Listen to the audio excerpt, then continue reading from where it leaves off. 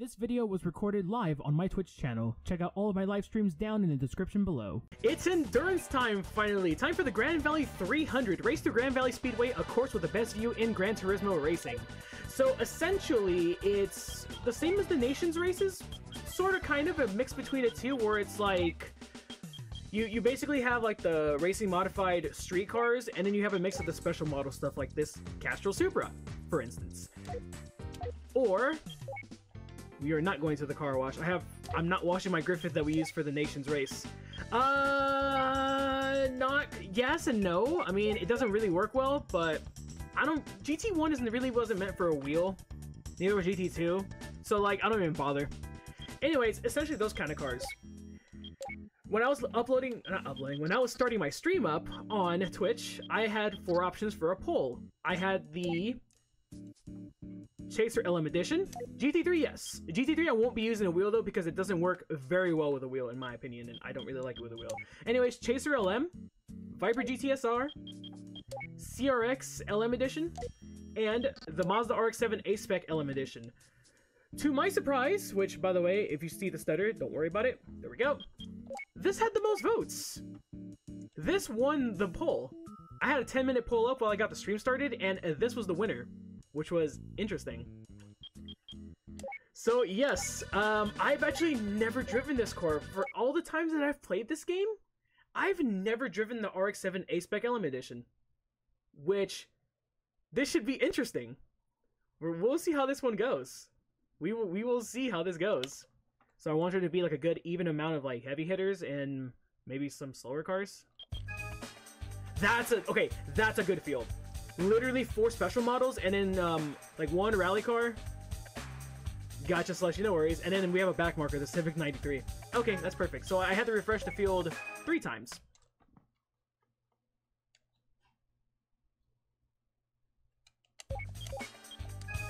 So here we go. First endurance of the LP out of 3.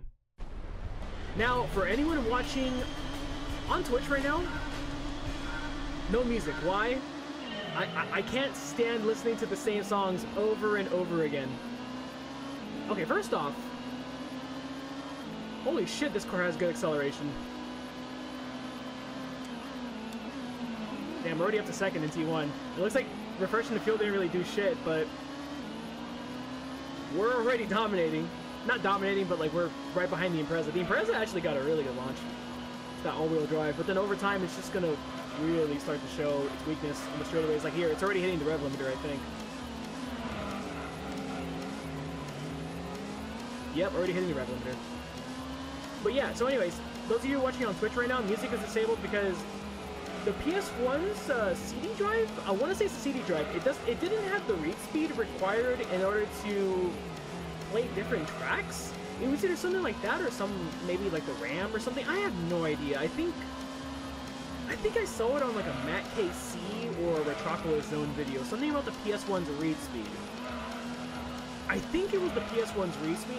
I think it was Retropolis Zone now that I think about it, because he did a review on Mega Man X4 and he was comparing the PS1 and the Saturn versions, and essentially the PS1 version had to loop, it couldn't like do an actual loop of the music because of the read speed of the disk drive, and therefore it had to stop the song and start it over. In this game, that's the same case. Whenever one song gets loaded into the actual race, Jesus fucking Christ, dude, yeah, okay, rubber banding is disabled as I mentioned before. This car's a behemoth, dude! Holy fuck! Dude, I didn't think this car was gonna be, like, all that good. I'll get back to the car in a minute. Anyways, because I'm losing my train of thought. So, essentially when a song gets loaded into the game's memory, that's the only song you can listen to. So imagine if you're playing this game and you lose, I mean, look, as much as I like Lose Control by Ash, or As Heaven Is Wide by Garbage, or Freedom to Win by Masahiro Ando, I'm not going to listen to the song over and over and over and over and over again. Like, no thanks. That's just a pain in the ass, dude. Like, don't get me wrong, like, I think when you have someone to chat with, it doesn't really matter. Like, someone in the Discord call, but since I don't have anyone to chat with in the Discord call today, at least not for now, unless someone wants to join in, then, like, I'm not gonna want to hear the same song again and again, essentially. It's like, screw that, dude. So that's why, on the YouTube upload, we're just gonna go ahead and edit in the actual, like different songs, essentially. So that's the benefit of watching on Twitch. You get to watch it live, you get to interact in real time, etc., etc., but then watching on YouTube, you get to actually hear music. God damn, dude, we're literally already just destroying the whole field. So, first impressions. This is a car that I've seen in the dealership in GT2, obviously, as a kid. And okay, that's weird. 6th gear is like, it's like an IndyCar 6th gear on an oval. Like, it's so close to 5th gear that it's basically just kind of like an overdrive or like an overtake gear, I suppose. Doesn't really serve a purpose. That's interesting. Like, I wasn't even paying attention to the transition between gears 5 and 6. But anyways, if this was a car that I've always seen in the dealership in that game, or if I played GT1 as a kid, if I've ever won this car, I've never bothered using it. Because everyone always talked about the concept car, and my oldest brother played this game, and only this game, when he had a PS1, he was in high school in the late 90s, early 2000s. And then he basically told me, like the car that you have to use to beat the whole game is the Dodge that you get, the purple or the yellow one. So anytime I've won this car, I always wrote it off as like a piece of crap that isn't really worth, you know, like, usage at all. But hell no, dude, this car is fast as fuck. And it handles very nicely, too. Although I do kind of wish I got it in purple. I think that's the alternate color for this car. At least from what I remember from GT2. Because it was this green and it was purple. And purple on this car looks sick as fuck. So yeah, I mean, actually refreshing the field really didn't do much. Like, yeah, see that 6th gear, really, really short. Like, dude, you can literally be in 5th gear the whole time. Like, I'm curious. I kind of want to take this car to the test course and then just proceed to, like, test out and test to see, like, if the 6th gear actually gives us any more straight line speed.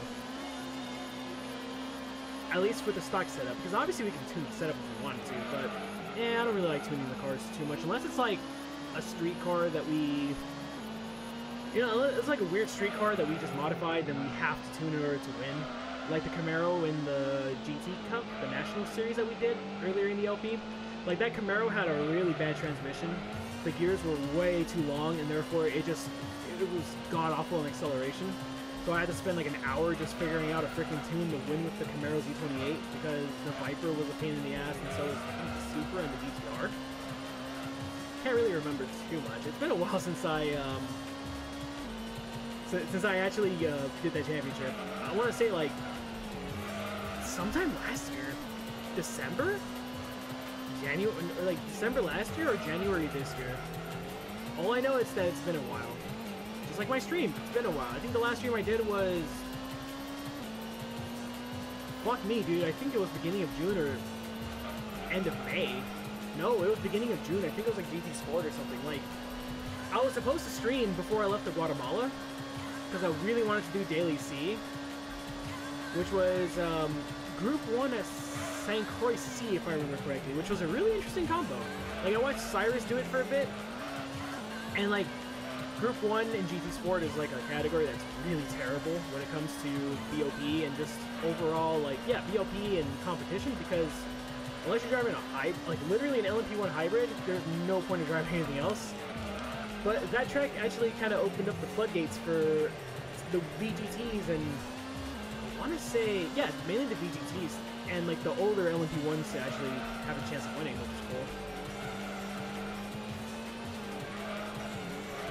Like, I remember, I want to say it was the top 24 superstars from like 2018, when that category literally allowed like so many different cars to be competitive. I remember at some point the Longboy was actually a viable option before whatever BOP happened now, or whatever setup changes or physics changes happens to the game pretty much prohibited the longboard from being an actual viable car. Like, that spot, no, it was St. Croix. It was also St. Croix Daily C from a few weeks ago, from 2 weeks ago to be exact, where Mr. MCA used that car and literally didn't even have a chance to find anybody because the tire wear was so bad.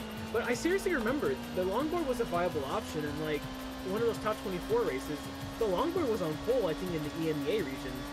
And so whenever somebody used that car, they just straight up dominated the beginning, and then obviously when the tire degradation kicked in, then the longboard was a sitting duck. But yes, that was literally like GT Sport of yesteryear. Not yesteryear, like literally launch.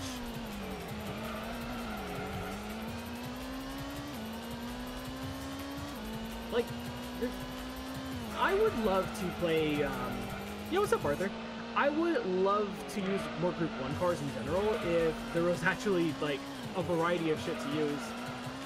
Like, I can imagine, like, maybe, I don't know, maybe with Hypercar, like, no, that wouldn't make sense either, just because, like, Group 1 will always be bad. Because it's basically just a gathering of every single type of prototype in existence, from Group C's to LMP1s to fantasy cars, aka VGT. So you're never ever going to have any kind of real balance.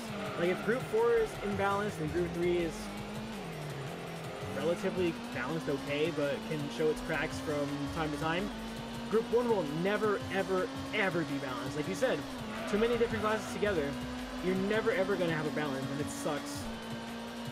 It's a real shame because there's so many cool cars that I want to try. And I wish I could do that daily, dude, but literally, like, the night before I left to Guatemala, I didn't get any sleep, and I was supposed to stream that day, like, do a last-minute stream before going to the airport, because I went to the airport at night, which I'm gonna wait for, like, a little bit before I recap the Guatemala story, because, yeah, there's quite a bit that I want to tell quite a bit of people. But, essentially, like, I just didn't have time to, like, I needed to sleep, dude, because I was like, you know what, like, I had to go pick up my uncle, and, yeah, like, yeah, that'd be cool. Oh, LMP 900. Ah, that'd be cool. But, like, wouldn't VGTs be thrown into Group X, though?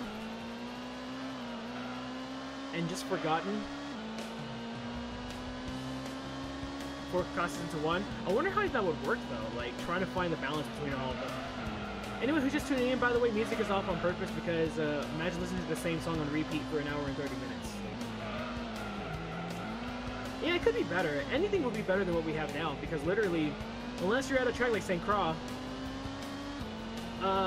it's basically just a Toyota TS050 domination, unless you're one of the, what's it called? One of the aliens. Yo, Max, what's up, dude? And Tuz, what's up, man? How are you? It has been a bit, and thanks for the 14 months, my dude. I really appreciate it. So anyways, yeah, they shouldn't be together. I'm just saying, like, that'd be interesting, though, just, like, how that would all work. Like, I know it made things better for sure, but, I mean, GT7 is going to have Can-Am cars, so I wonder where the hell Can-Am cars are going to go. Yeah, which made things interesting, you know? That's what made things really interesting, because, like, it opened up the floodgates, like I said before you showed up to the show, for different cars to actually be competitive and to have a chance to fight.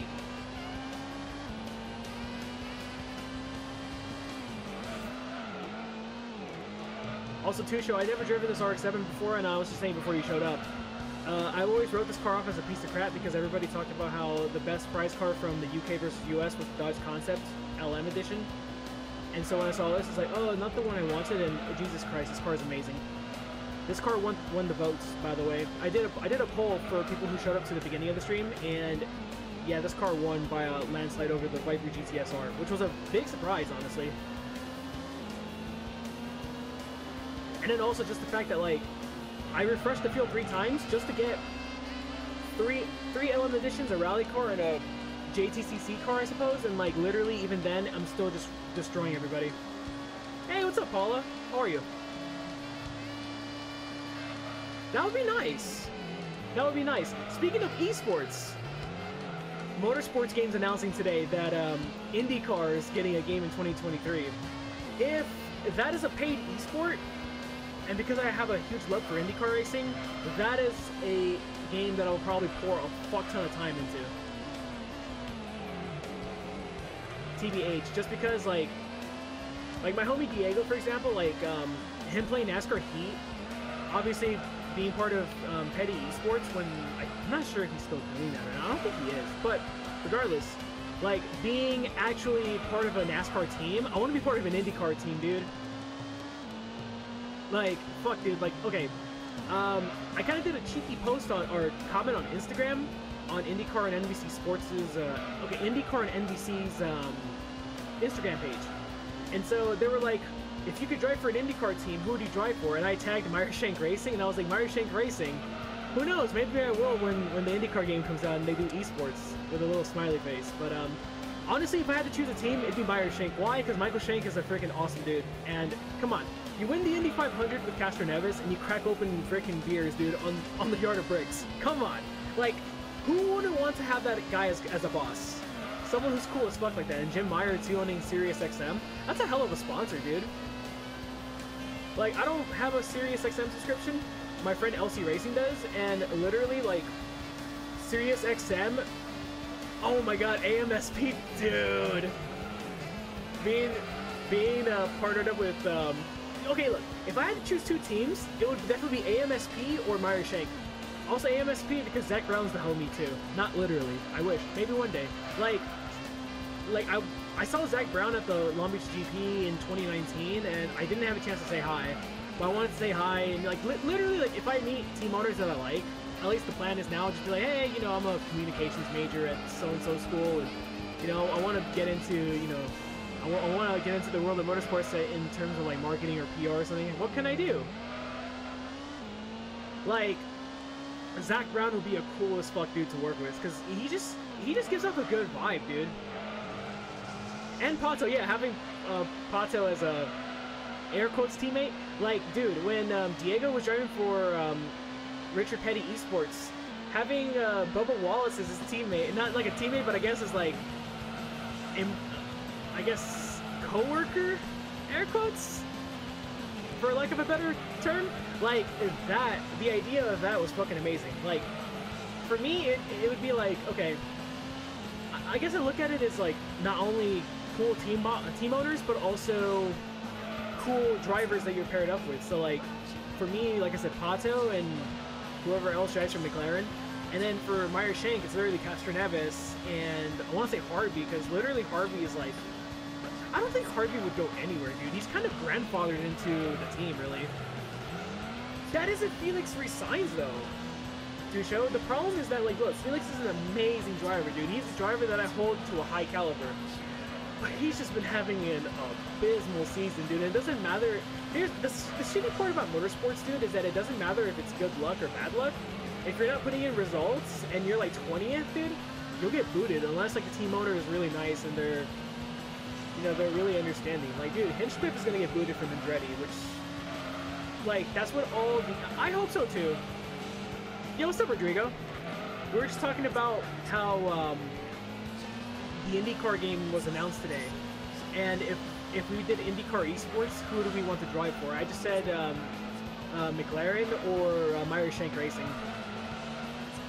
Like, okay, so I think it was Marshall Pruitt who did an article on Racer.com. He was pretty much saying something along the lines of, like, Hinch isn't saying anything public, but he believes that he has some sort of leg injury? I don't know how true that is. I have no idea how true it is, but, like, if he has a leg, like, some sort of, like, leg injury that's not allowing him to drive at his full potential, then that is a problem. The thing is, right, is that, like, how do you go sequels for that crash? What crash?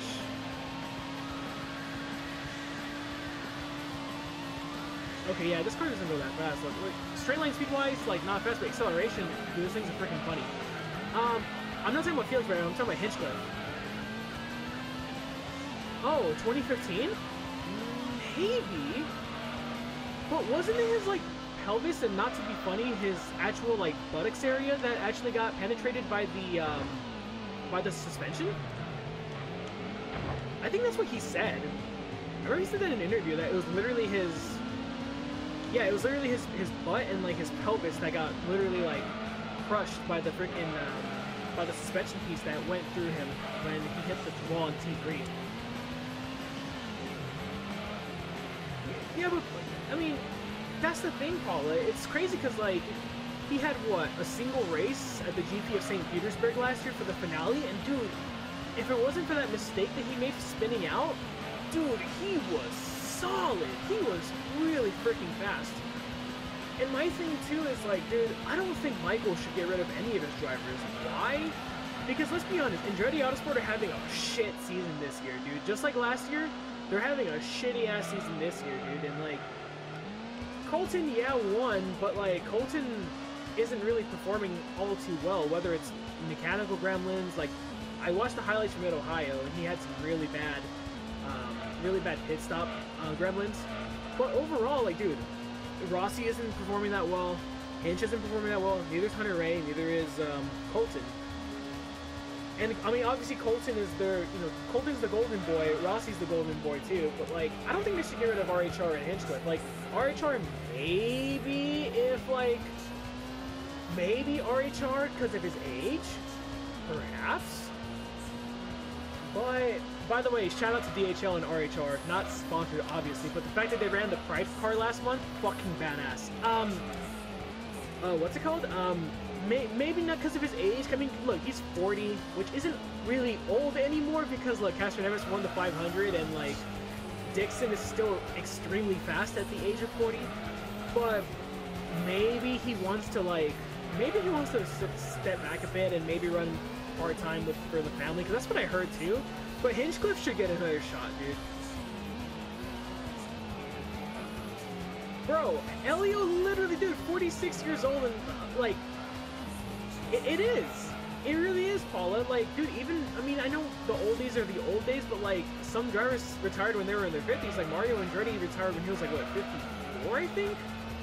And he was still winning. I mean, he went, I think, the last couple of years in his kart endeavors, he didn't win anything until, like, Phoenix 93, if I remember correctly. Even then, though, dude, he was still running relatively well for his age. Like, Elio was driving probably at the best of his career. Like, dude, I think that Indy 500 was probably his best drive, if you ask me. Because, come on, let's be real.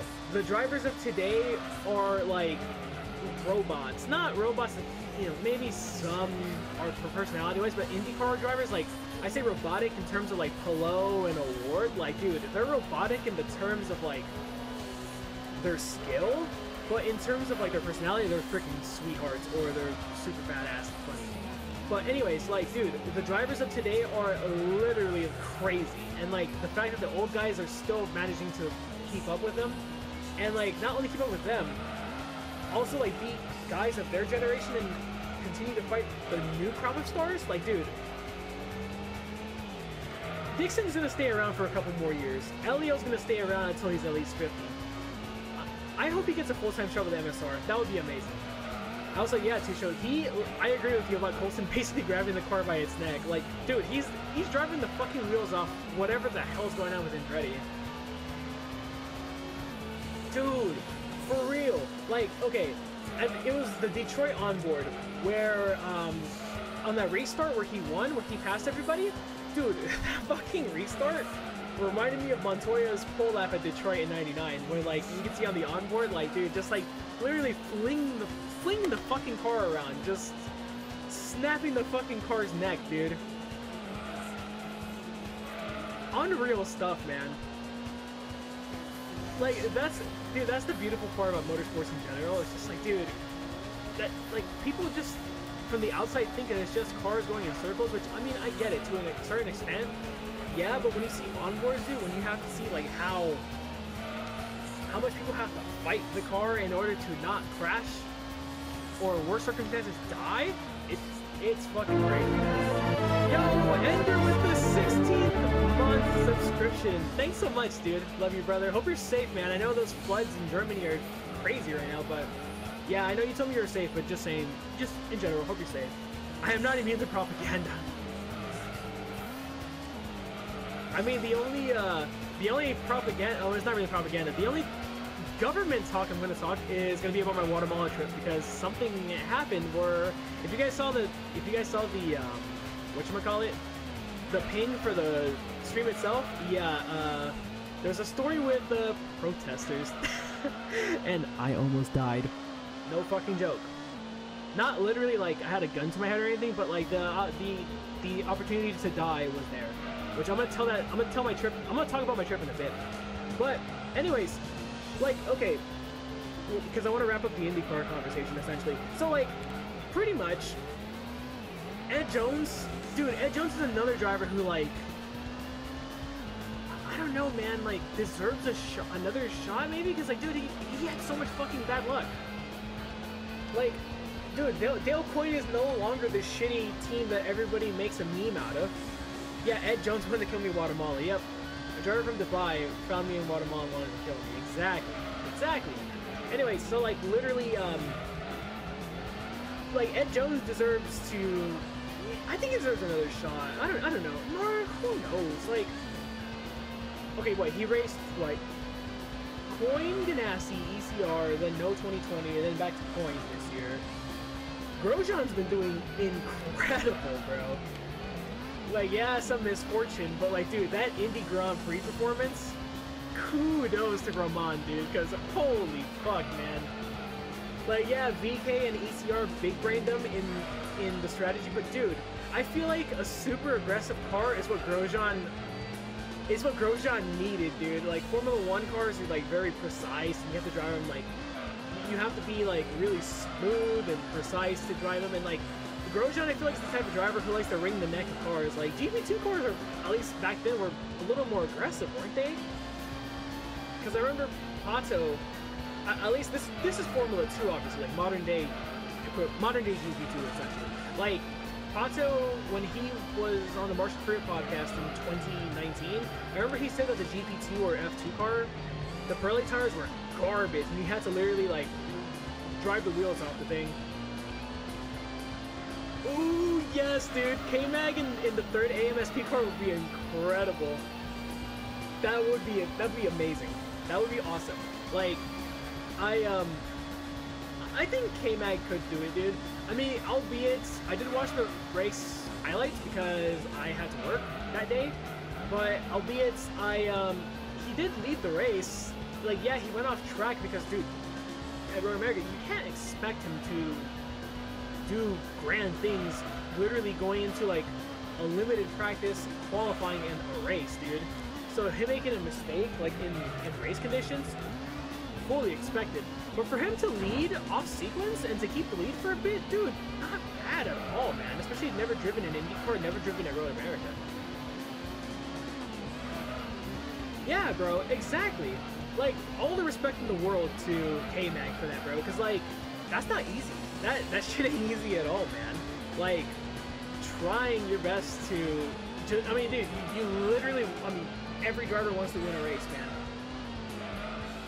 Doesn't matter if it's esports or regular or like IRL shit, it doesn't matter. Everybody wants to win, so you're gonna do whatever you can to win.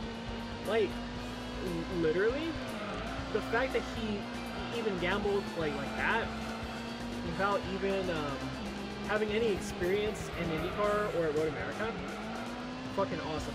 And speaking of which, some of you might laugh, but Cody Ware, he did awesome at Road America, dude.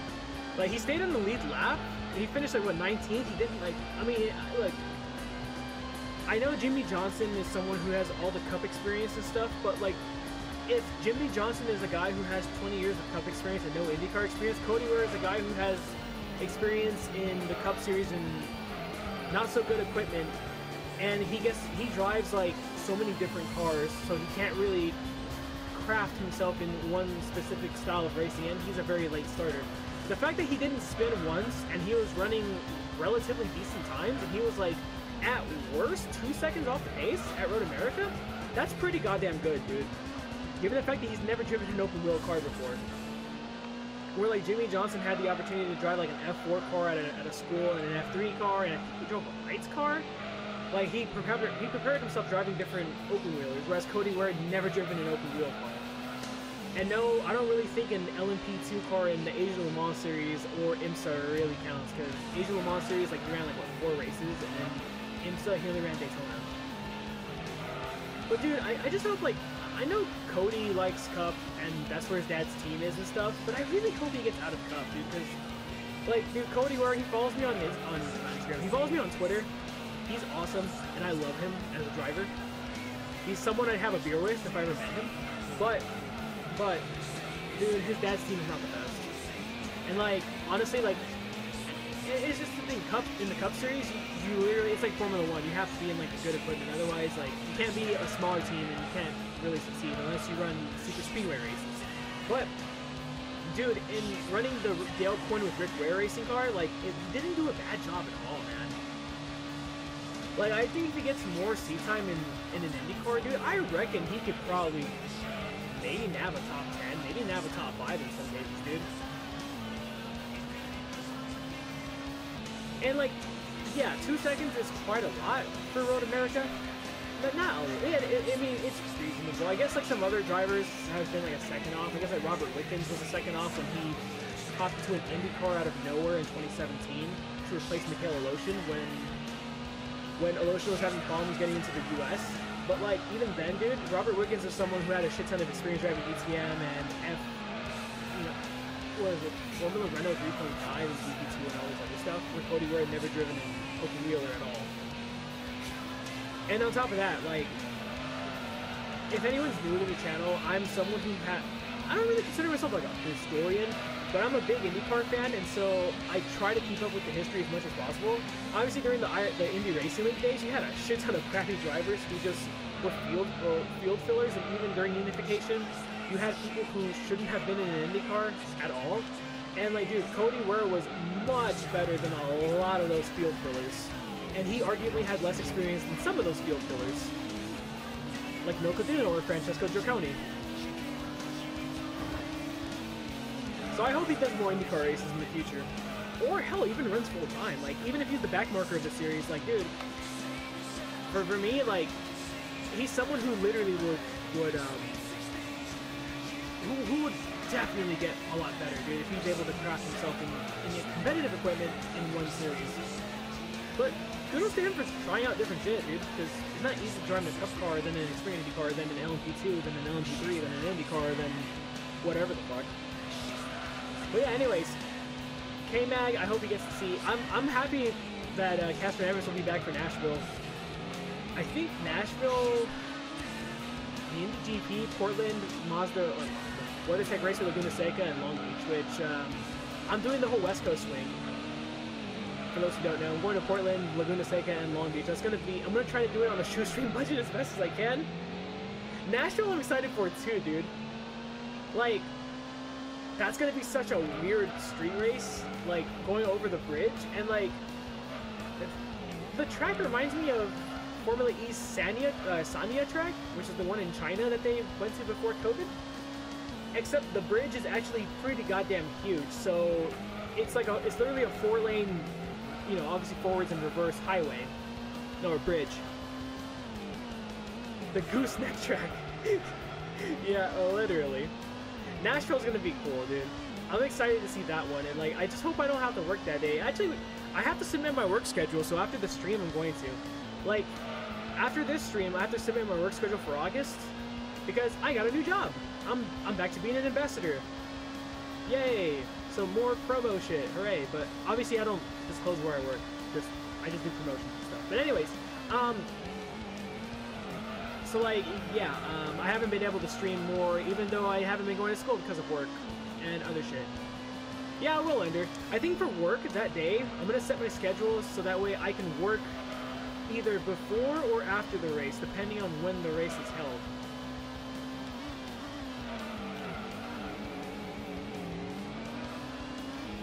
which should be exciting. That's one I'm so looking forward to as well, man. Like, that's gonna be exciting. Portland's gonna be cool to go to in person because I've never been to Oregon. Laguna Seca is gonna be a dream come true because it's like I've always wanted to see an open wheel race at my second favorite track of all time and my favorite track in the U.S. And then Long Beach is Long Beach, it's my hometown because I'm from LA, and yeah, it would be my 99, 2, 3, 4, 8, 9, 10, 11, 12, 13, 14, 15, 16, 17, 18, 19th appearance at that race. Which will be really cool. And obviously first appearance in September. Like, some people were complaining, they're like, oh, the race is held in September, they should have just made it for April 22. It's like, because of tradition, it's like, bro, the first ever race was on September 25th, 1975. I think it's 25th. Or the 15th, I can't remember. The first race was held in September of 75, so it's like going back to the roots. The course is above the sign? Yeah! Nice, Jag. That's awesome. Were you just visiting, or what were you doing out there?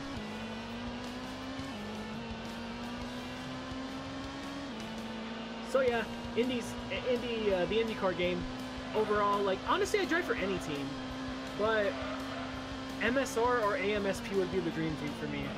It'd be cool being a Penske employee. It'd be cool being a Ganassi employee or an Andretti employee, regardless of whichever team, really. Except for any team that Santino Ferrucci would be on. But imagine I say that now, and then I get put on a team where he's on. If I ever make IndyCar esports, that'd be fucking awkward. But let's just hope that doesn't happen. Yeah, like, that's gonna be exciting. Also, the F1 car was unveiled today. Some people were saying it's ugly, but let's be real.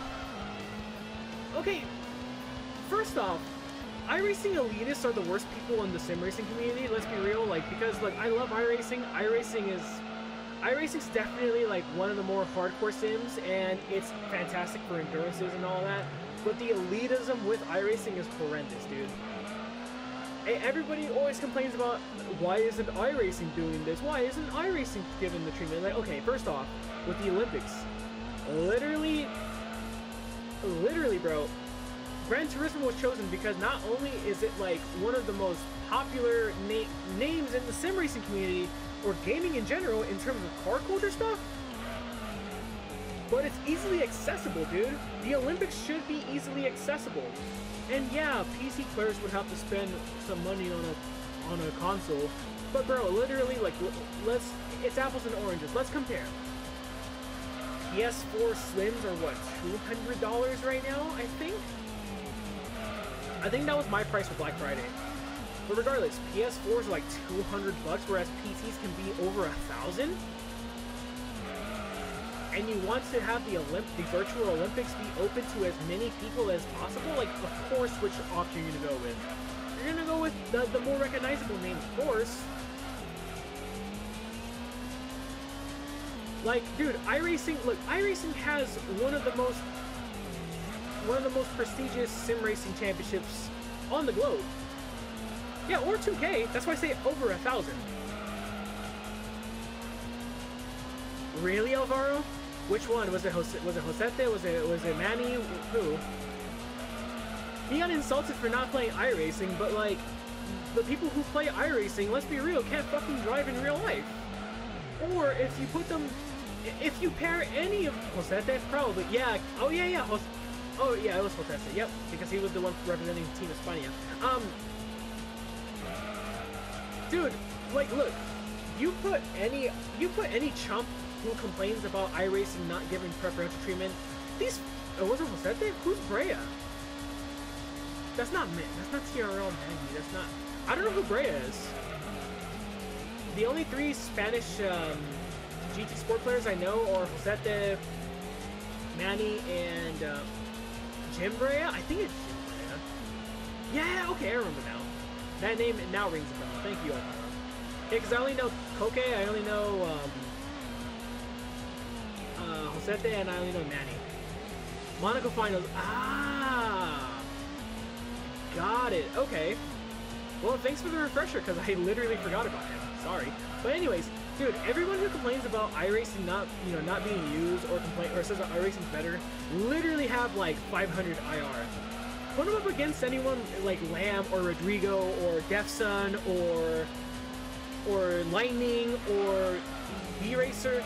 Put them in iRacing, bro, and without any iRacing experience, I guarantee you they would whoop the fuck out of anyone who's done like over 1,000 races in iRacing with like 500 IR, bro. That's the fucking truth, dude. Most of the people who complain about iRacing not being used are ones who can't even fucking drive the game to begin with. They're the ones who bring out cautions in NASCAR races in turn 1, or who go 4 wide at Indy.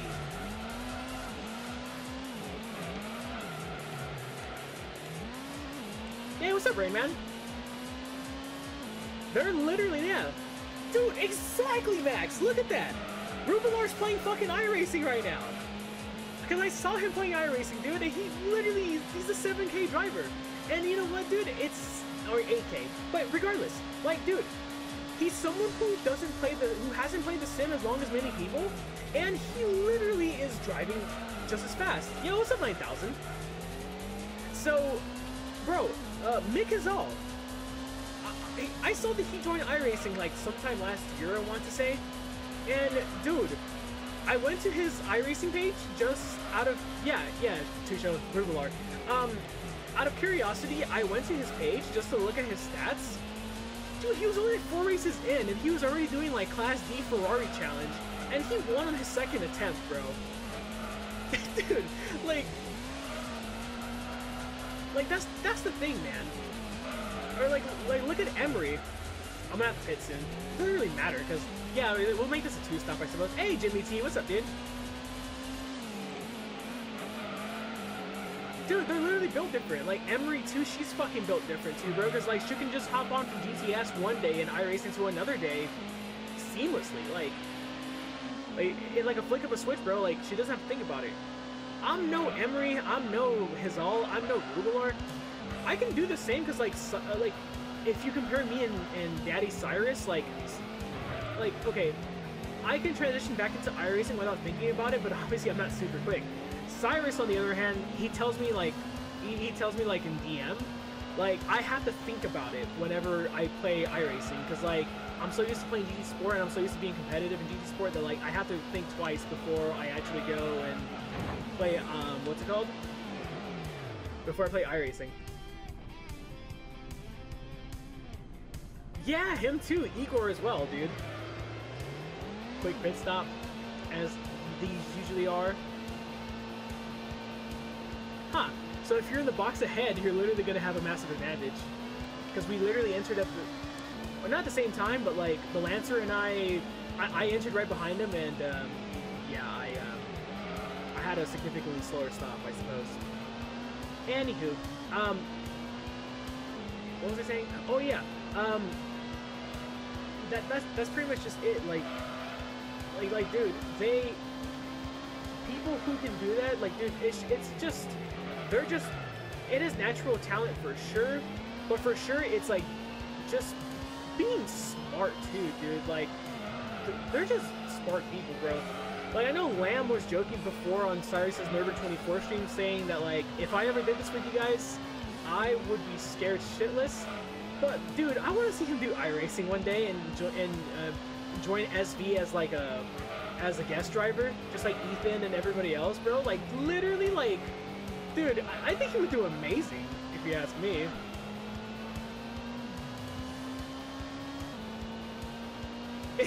God damn it, Alvaro. Please don't mention them by name. That name is cursed, my dude. Cursed. Cursed, I tell you. Yeah, dude, Tanner Dibble. I still gotta meet up with Dibbler, man. Like, well, it's gonna happen one day. Dude, Dibbler and I have been trying to meet Erky as well. Yes, dude, Erky's not esport level on iRacing, but he's hella competitive there, dude. And he's esport level on GT Sport, which is the amazing part.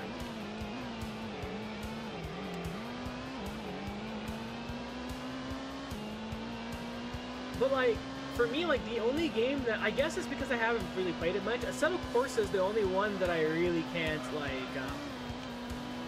it's not that I can't wrap my head around, but that one I have to think about a little bit. I was playing with my teammate Gears, and, like, we were just fucking around, just doing some, like, BMW GT3s at Laguna Seca, and, like, even then, I had to really think about, like, how to drive the car.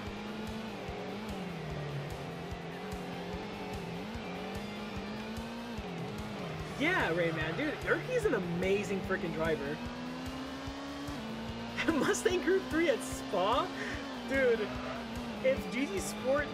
That's the sad part, man, because, like, so many people are hopping ship over to iRacing or ACC because they're tired of how crap GT Sport is becoming. They want to wait for 7. But literally, if they just had ironed out, you know, some of the bugs in the game, or if they actually showed more care for nations and manufacturers, bro, we would still have the plethora of awesome people in the community, dude. And they're still in the community, of course, but they just don't have a big presence anymore. Yeah, because of the floods. My friend LC sent me a picture through text of the floods, dude, and they look fucking terrible, man. Like, they just look so bad. I feel bad for anybody who's over there, man. It's terrible, bro. Like, that's why I said Ender, like, luckily you're not, luckily the nearest, okay, so, he said that the nearest body of water near him is not really one that's too, you know, it's not really too big of a body, which is good, but still, concerned for all my German homies and anyone in Belgium, and anyone else affected anywhere else. Yeah, the toxicity on NA is a problem, bro. And it's a shame, dude. But literally, like, you can't do anything about it, man. Valerian, what's up, dude? Hope your stream went well, man. What were you playing? Some GT Sport? I love you too, bitch. I guess you're just in time, because I'm going to go ahead and segue, once we're done with this conversation, to my Guatemala trip, because I also just talked about that. Because we got some people in here. I know several of you were asking about it, so I have it on my notepad. I don't have, like, a script or anything, but what I do have is, like, I have, like, I basically just wrote down notes of, that scared the hell out of you. You know what the problem is, Alvaro, is that I don't have the music on in the game, and so the game sounds a little more quieter than usual. Just a tiny bit, at least to me. The music pretty much, Oh, we got another raid! It's Marvin! What's up, dude? Marvin the Gamer 27. Yo, 2 raids in 1. How's it going, dude? How was your stream, dude? Hope it went well. It's raining raids. Yes. Hallelujah. I'm doing good, Marvin. How are you? You're just in time for my for the Guatemala story, because I'm about to tell about my trip. Anyway, so it's not like I wrote down like a script of what I was gonna say on stream. Ooh, nice. Wait, fun races? What? But you're on the Marvin the Gamer 27 account. Wouldn't you be on the MCG 27 Racing one for racing stuff? But yeah, literally what I did was I just wrote down like bullet points on what exactly I did. Mad Max, what's up, man? It's been a while since I've seen you. How are you, brother? Oh, you missed one challenge, dude. That's how long I've been out of this freaking out of the streaming stuff, man. Like whenever Marvin streamed, I kind of gave him a mention. I think it's kind of for the better, in all honesty, because like for me, like I think having 2 separate YouTube channels would be better. Like one for racing, one for regular games, unless you're like Rhino, you just don't care, or me, where I just don't care.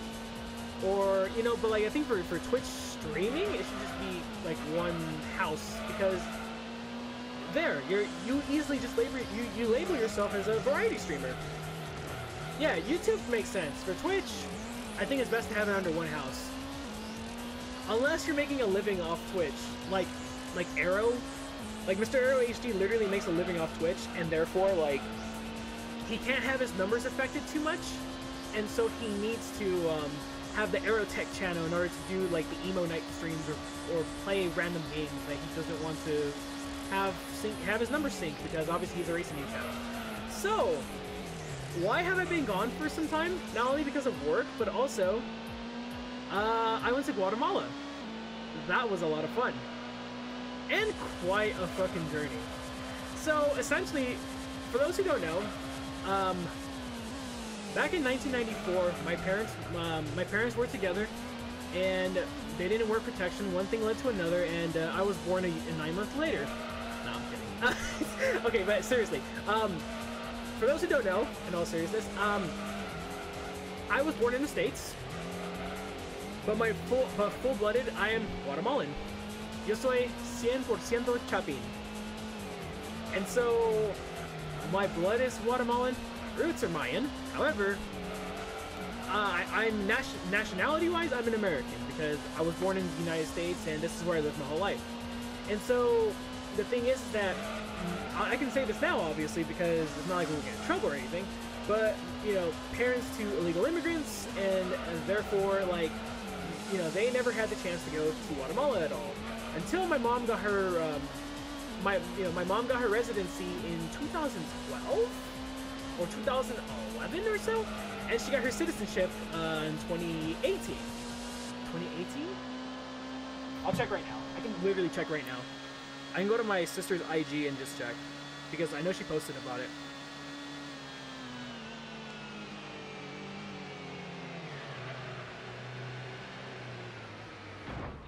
And I went into the wall, looking at my phone. Don't text and drive, kids.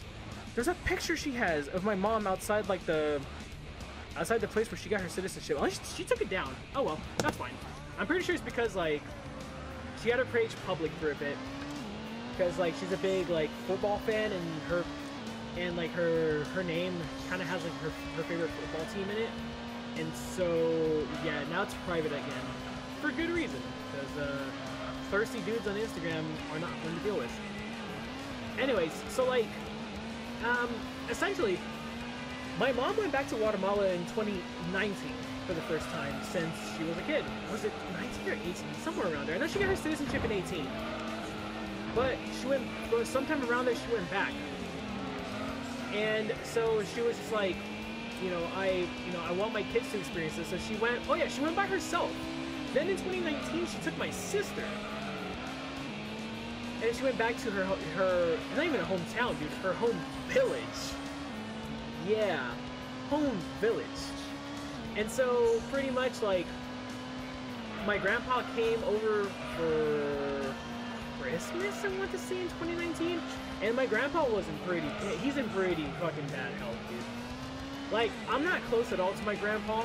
Even after this trip, I still don't feel a super closeness, so when the time comes for him to die, I'm not gonna be like distraught. I'm gonna be sad. But at the same time, he's lived a long time. He's freaking 89 years old, and he's seen a lot of the world change and stuff, and he went from having nothing to something. So like, hey, you know what? He lived a pretty damn good life, even if he worked hard, for the things that he has. So anyway, so like, pretty much, I remember what he told me in 2019 was like, hey, you know what? He's like, I'm not coming back to the U.S. and I'm dying. My wish before I go is for every single one of my last grandchildren who haven't visited my house to come to my house. And I told him, like, I promise you, dude, I'll go. COVID comes around and I couldn't go, so that fucking sucked. So when I got vaccinated, Rain Man, I'm in the same boat as you, dude. I can tell you about it in DM. So anyway, so like, so literally like, when I got my vaccine, Mom was like, all right, we're going to Guatemala. I was like, oh shit. Okay.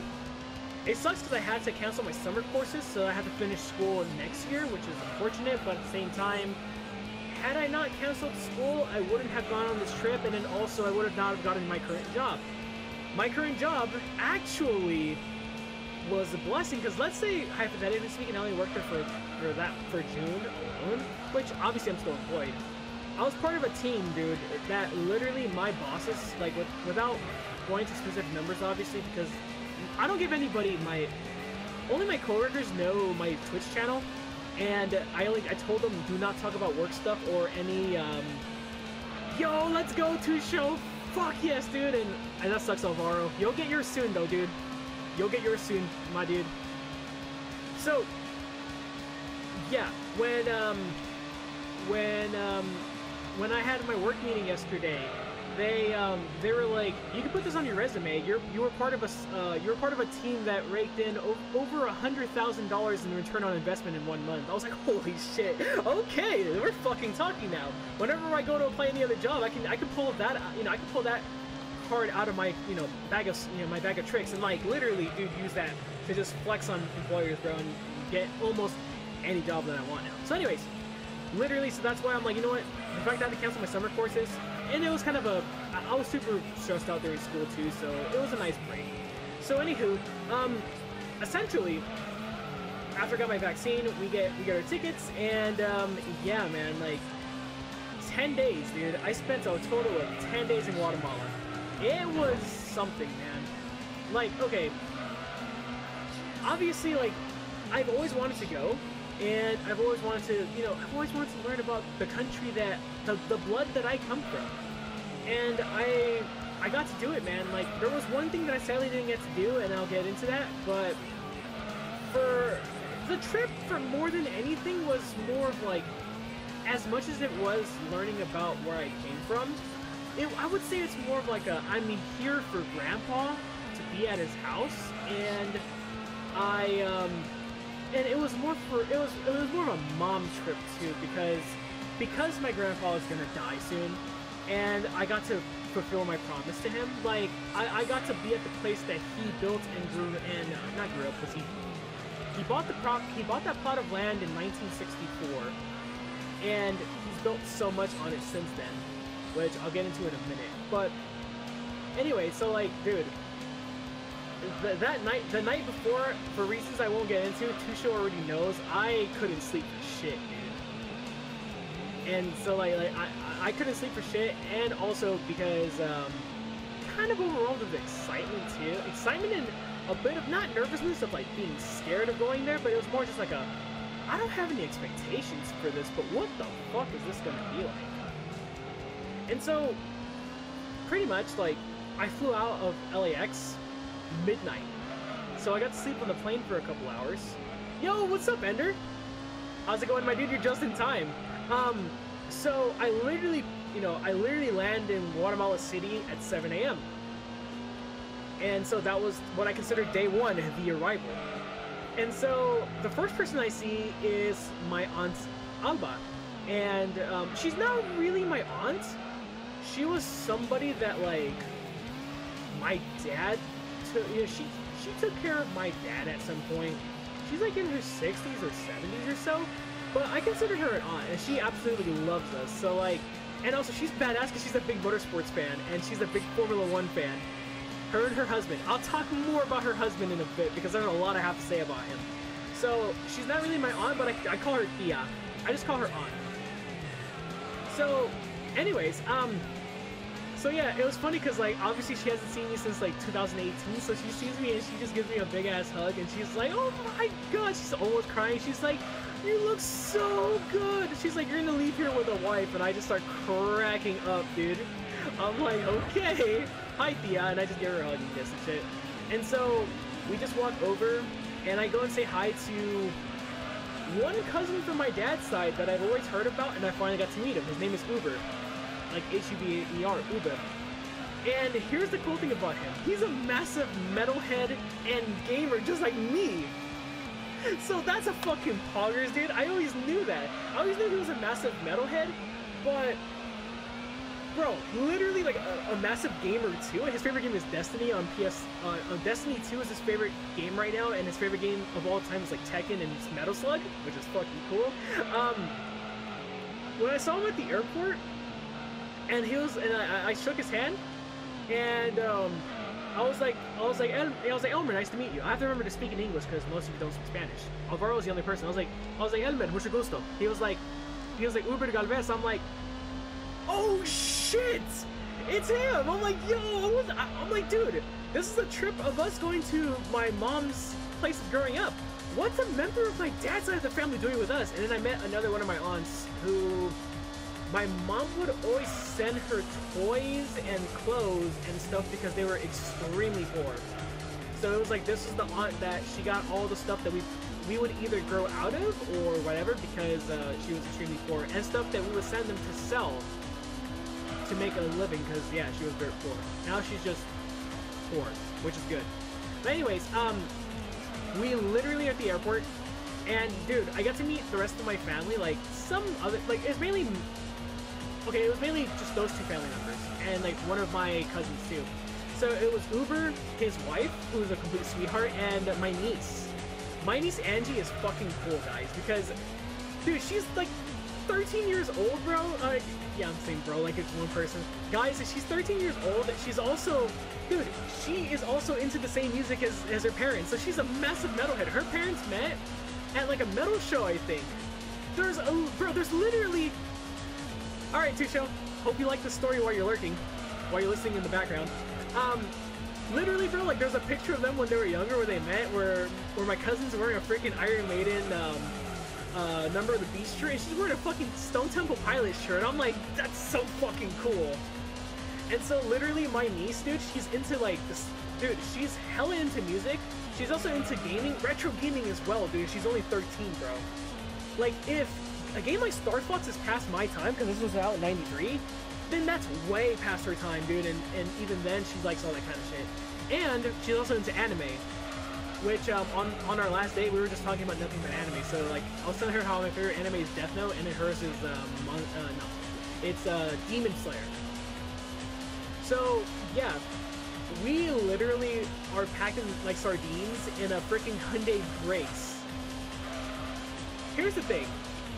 Unlike a lot of South American and Central American countries, Guatemala has a really shitty trade agreement with a lot of countries, except South Korea. So we have a huge influx of South Korean cars. So the Hyundai Grace that my uncle Nelson had, which he was the driver, he owns that bus, I suspect it was a school bus. Because in Korean lettering, there's a freaking stop sign on the door that comes out like that. Which is crazy. I'm like, what the fuck? And that freaking bus, if it seats like 12 people, we smushed like 15 people in there. And we had to throw our luggage on top of the bus because there's like a little like basket or whatever that was up there, like a little area for luggage. And we literally fucking tied it down with rope. Our luggage was tied down with fucking rope, dude, that had to literally be tied in a knot inside the bus on a freaking door, not door handle, a ceiling handle, bro. I'm like, Jesus Christ, dude, we're literally like in the 1980s, dude. This is insane. Like, the first place we go eat is, I had fried chicken for breakfast because Guatemala has this fried chicken place called Pollo Campero.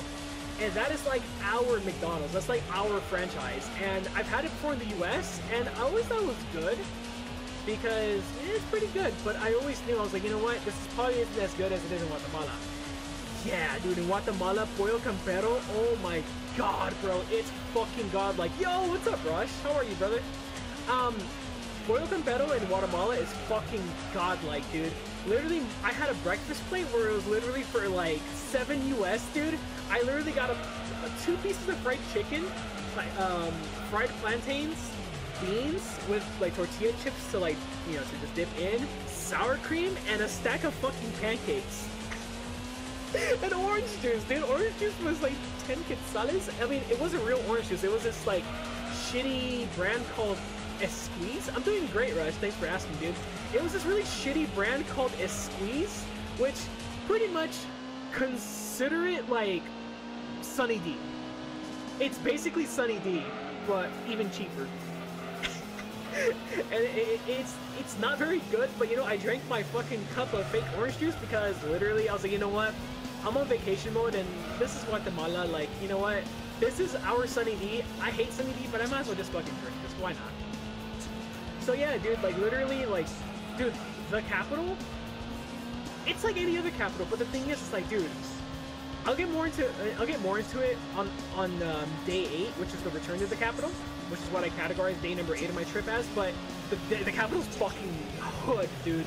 If LA's hood, I feel safer in my hood than I do in fucking Guatemala City, dude. Because that's it's a third world country, dude, and there's a lot of poverty. So, dude, it is ruthless there. So, anyways, we eat breakfast and we're on the road, dude. The countryside of Guatemala, it's literally like the highway. The highway that we're on is literally one way in, one way out. Their highway system is so bare bones. It's literally just like, it's not like the United States or like Canada where you have multiple freeways and shit. It's literally just like have like maybe a total of like 15 highways at most, and that's being generous.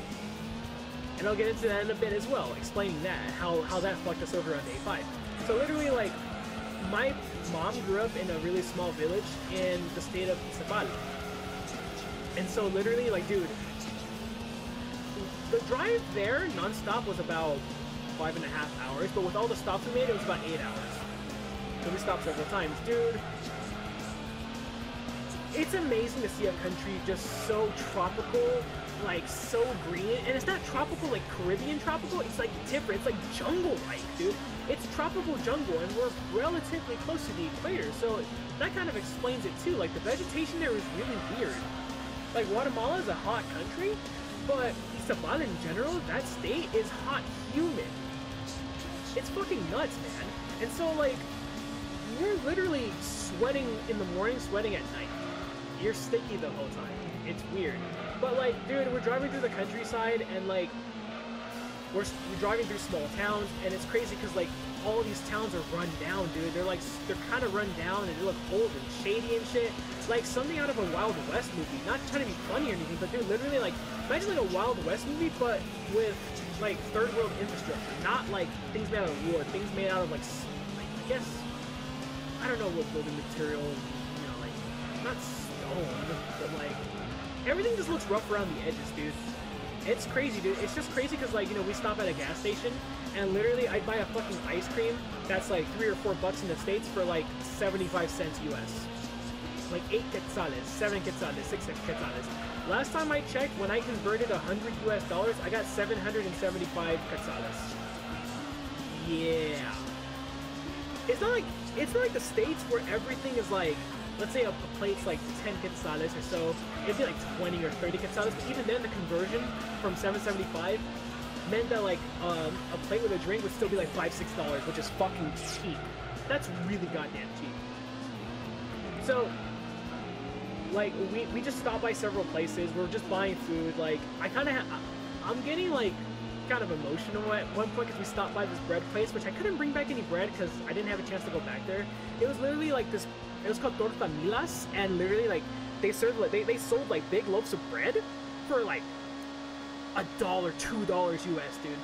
And literally they had like, I'm gonna park the car real quick because I don't feel like editing. Oh, that's what that means? Oh, okay. Cajeta's caramel? Okay. So today I learned. Okay, so they literally had caramel bread. They had like, okay, so they're called quesadillas. They're not like the Mexican quesadillas where it's like a tortilla with like cheese and then you like put it on the stove and let it melt. It's just a type of bread. It doesn't have cheese. It's just called that. It's just a loaf of bread that's sweet, but not super sweet. It's kind of like bitter, but it has a kick of sweetness.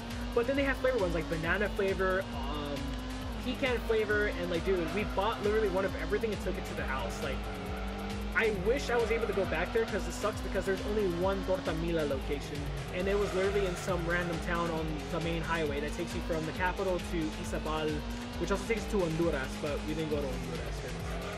Yeah. So, yeah, we're just stopping by all these different places. Dude, it was only day 1, Alvaro. We just stopped by all these different places, you know, we just buy chips. On my next pit stop, I think I might show off the chips. So, yeah, I want to finish the whole trip recap before the race is over, obviously, because recording. So literally, like, we're just buying different chips and ice creams and shit, and like, okay, why I had an emotional moment was because I had like a freaking like Twilight Zone moment, like a flashback, not Twilight Zone, like flashback to childhood. When I was in elementary school, my mom would always make these peanut ice creams, dude, from scratch. And that bread place sold that same style of ice cream. And that was the first time I've ever had peanut ice cream like that since I was a little kid. And I was like, dude, I started to get water out. I was like, dude, my mom used to make these when we were little. We would come home from school and we would like go, like, we would literally, road beef, I'm talking about that right now, dude. I'm talking about that right now, man, so you're just in time. Like, dude, literally, dude, I'm literally, like, almost crying, because I'm like, fuck, man, this is the same kind of ice cream that, like, my mom would make when I was little. Like, I'd come home from the playground or from school or whatever, and I would just like, she would have this ice cream in the freezer. She'd be like, you know, there's ice cream in the freezer, like on a Friday, and dude, I was like, fuck, man, I feel like I'm 7 years old again. But obviously hers is way better because she made it. But anyway, so like, yeah, after driving 8 hours, being in a freaking small 12-passenger with 15 people Hyundai Grace school bus, we turn off the highway onto this like windy road, and mom was like, we're home. And I'm like, holy shit, this is where you grew up? And like, dude, if the capital looked run down, the village she grew up in was really, really, really third world, really poor looking, dude. Really old fucking school, man. And I just start getting watery-eyed, dude. I'm like, not because like, oh my god, this is my, like, it's more like a, I can't believe I'm at the place where my mom grew up. It wasn't an attachment thing, it was like, I'm gonna learn these next 7 days. I say 7 because we go to the capital, obviously. But I'm like, I'm gonna learn these next couple days, dude, what, not fully what life was like for her, but what it kind of was like for her. Because obviously it's changed since the 70s. But anyways, it's crazy because there was this old run-down looking building. She's like, that's where I used to go to school. That's where I used to go to church. And literally, like, her village was just like a school, a church, a couple of stores, houses, like alleyway and shit. And we get to her house, dude, and that's where I'm just like, that's where like all the emotions come in, dude. I'm like, Jesus Christ, man. This is where she grew up, man. This is where mom grew up. I was like, wow, dude. Their house is fucking old school. Like, the front of their house is what they originally had. Their kitchen is a separate building, and it's an outdoor kitchen with, like, literally a freaking lock. And it looks like not barbed wire, but it looks like the gates, like fencing as window, dude. And it's like, dude, they're even just talking about it is making me feel like something, man. Their stove is literally like it looks like a big ass piece of stone, dude. Their sink looks like a big ass piece of stone, and I'm pretty sure that's brand new for them. Just seeing how old everything that was the school. Wow, Elvaro, that's. It sucks that it's collapsed, but like hearing that's beautiful, dude. Even that's freaking beautiful to hear. And so, like, it was crazy because, like, dude, I was standing outside her house after, like, taking my luggage, and we sleep in a tent because the house had 30 people. I'm not shitting you, dude. So many of my mom's family traveled to the house because the kids from the United States are here. Delmi's kids are here. Her name is Delmi, by the way. Delmi's kids are here. We're finally gonna meet Delmi's actual sons. I'm like, holy shit, dude! Like, we're the center of attention. This is crazy. So, I meet some of my cousins. My cousin Omar is fucking awesome. He is super country boy. Like, he's adopted, because, like, my aunt Rosita, she was adopted by my grandma, because I think she was, like, homeless on the street when she was a teenager, and my grandma found her and, like, pretty much took her in, which my grandma's a sweet lady, dude. I know I'm not close to my grandparents, but she's a sweetheart, bro. So anyway, so, like, so Omar isn't my blood cousin, but he's my cousin, dude. He's my fucking family, bro. He's a freaking down-to-earth guy, too. And he's a son of a bitch as well. He's a jokester, man. So literally, like, dude, Omar, like, dude, like he's super country boy. My cousin Jared, he's 14. He's pretty mischievous, and he likes to joke around. He likes to make me, like, make fun of me, because he's like, cousin, why are you bald? I'm like, blame my dad, so he'll call me Peloncito as a nickname, like Baldy. But like, when he wasn't joking around, he was really fucking smart. He's really smart too, dude. He's a really smart kid. What's up, Ethan? He's a really smart kid too, bro. Like we had like a conversation about the history of the country, and dude, what he was talking to us about, which I won't get into too much detail about, it blew my fucking mind. I'm like, dude, kid, you're fucking smart. His sister Madeline, she's so cute, guys. Guys, she's 12 years old. She's a little girl. And, like, dude, she's the nicest little girl I've ever met. Like, Angie is a sweetheart too, my niece, but dude, she's like an ultra fucking sweetheart. Like, dude, like, it's funny because she had like a tiny, like one of those tiny little like childish crushes on people. She's like, you're so cute and adorable. I'm like cracking up, and I'm like, what the fuck? And she's always around me because of that, and like, she was always hugging us and kissing us cousins from the States, like always like, Sergio, Elmer, Haiti. Like, I'm like, dude, what the hell? Not freaked out, but I'm like, you're so sweet. Like, you're a sweet little girl. Like, holy crap. She liked me the most out of all of them because I was like quiet like her dad, which is funny because her dad's name is Elmer and he's just like me too. We're both extremely quiet when it comes to big groups. We like to eat food, and yeah, we sort of like, well, he likes motorcycles. He has a motorcycle, which I was about to learn how to ride, but we didn't have enough time to learn. I didn't have time to learn how to ride a bike over there, sadly. But anyway, so like, I have some other cousins too, like my cousin Cindy. She's like she's cool, but she's one of those, she's like a jokester, but if you joke back with her, she doesn't take it very easily. I'm like, okay, whatever. But she's cool. And many other cousins too. So pretty much like on the first day, we go for a little hike on this, like, we just go hiking, not really hiking, but we go walking in like the dirt.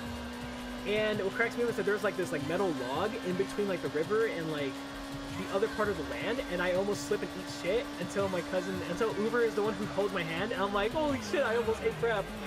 And then there was way too much like vegetation and stuff on the trail, so we were just like, nah, let's go back. So that was that.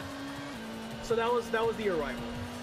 Let me tell you guys, as much as I love eating eggs and beans and plantains and cheese and sour cream, having it every single day, I got so tired of it. And tamales, I got so tired of it, man. That's all they eat over there, bro. None of my family eat vegetables, which probably explains why their health isn't the best. They're like, my doctor said to eat vegetables, and we have some, but tamales are our culture. I'm like, in my head, I'm like, sure, but when grandma and grandpa were poor and they didn't have anything else to eat, sure, but you guys have money now. You guys can grow vegetables now. You guys can eat this shit now. Like, let's eat those. We only had vegetables one day. Anyway, so the second day, we go to this beach. It's called the Hidden Beach. It was more called like in Spanish, Playa Escondida. Here's the crazy thing about Guatemala. There are two prices for everything. There's the local price and the tourist price. If someone knows that you're a tourist, they will fuck you in the ass when it comes to charging you for shit. So the beach was, to access the beach, because it was actually a lake, and that little part of the beach was private property, it costed 20 quetzales, or about $2.60 something cents, somewhere on that ballpark. But if they found out you were a tourist, it cost 80 quetzales, which is about like $10. Which isn't a lot for us, but for them, that's like a full, according to one of my relatives, that's like a full day's worth of work. So, literally, like, my aunt Alba, the one who I mentioned earlier in the capital that likes Formula 1, she's like, okay, look, Elmer, I love you, and you're freaking cute, and you're a sweetheart, and you're my nephew and everything. But because you're from the States, because you're relatively light-skinned, because you're taller than most people here, and because you have a beard, and because your clothes make you stand out as a tourist, shut the fuck up. Do not say a single word when it comes to going to touristy places, because you're gonna reveal yourself, and because your Spanish is terrible too. I'm like, or I only said like the typical like buenos dias, gracias. I didn't try speaking any words, dude. Like, I tried speaking no sentences, which I'll get into another story on that when I'm in the capital. So, the beach was pretty cool. Literally, like, at the beach, there was a snack bar, which is pretty badass. Oh, I should mention, too, in the village, my cousins and I, on the first day, we went to go get beers. The rule in Grandpa's house, because he's pretty religious, like, no drinking. No one gets drunk at the house. No one drinks alcohol, which is fine. So we went to the corner store and we drank in the front. Mom sees us drinking and she's like, okay, whatever. She's like, good. She's like, drink here, don't say anything to Grandpa. Do not get drunk. Okay, fine. I kind of broke that rule, but on the third day, but we'll tell you about it. So, it's crazy because, like, at the corner store, everybody's honking at us. And I'm like, what the fuck? At least here in Cal, or at least in the States, you know if someone honks at you, they want to fight, or they're road raging at you. But in the village in Guatemala, if someone honks at you, beep beep beep, they go beep beep beep beep beep. That's to say hi. So every car that passed by us, people would stare at us to say hi. People would honk at us to say hi. So literally everyone in that village, beep beep beep. It's like, wow. For a country that has people that will die for nothing, people are pretty nice at the same time. It's fucking nuts. So literally, like, anyway, so it's crazy because we're drinking. And dude, the corner store we were at was owned by like one of my mom's friends in the village. Like their parents owned it, and then their parents owned it, and so now her friend owns it. So like, we buy some beers and just some chips, and we're drinking. The friend just chatting and chilling. And my mom goes to the store, and literally the store owner is like, "Oh, hi, Delmy. It's been a while." I'm like, "What the fuck? You know my mom?" And my mom explained it to her, and she's like, "Oh, these are your kids?" She's like, "Oh, hi, I'm so-and-so." I forgot his name. I think it was like Roberto or something. I forgot. Anyway, so when we're at the beach, dude, literally, this picture screams vacation because I posted on my I want to post it on my Instagram because I'm gonna do on both my TMC one and my personal one, because I'm gonna do like a photo drop of my vacation of like the best moments. I know I'm going slow. I know I'm in 4th gear. Go down to 2nd at least. This picture here screams vacation. Come on.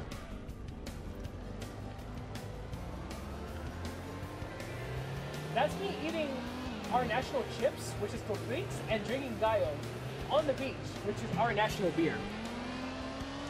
Yo, Salika, what's up, dude? That was literally like, dude, that was vacation, bro. Like, that picture just screams vacation, because like I was eating our national chips and our national beer at the biggest lake in our country, which is cool. The water there was super fresh, and yeah, that's pretty much all we did. We just went to the beach, and then we went to this, afterwards, we went to this town down the street from, and hopefully we're gonna get it back, Road Beef. I hope we will, man. I really hope we will. I had to pull up my my notepad here so I can remember exactly what I did. We went to this town called Mariscos, which is next to the beach. And the boardwalk was pretty badass, dude, because like we went at night, and Mariscos is like, dude, it looks like a fucking, it's a really small town. Not a village, but a really small town, and so a bunch of stores. And dude, we buy tacos. We buy like a three taco combo with a drink for 10 quetzales. Hold on.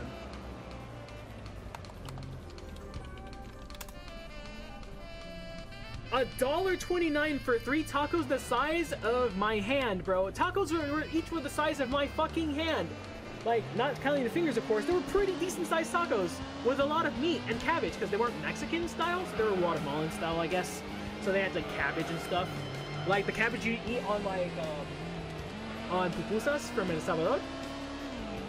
And so literally, like, dude, drinking nice.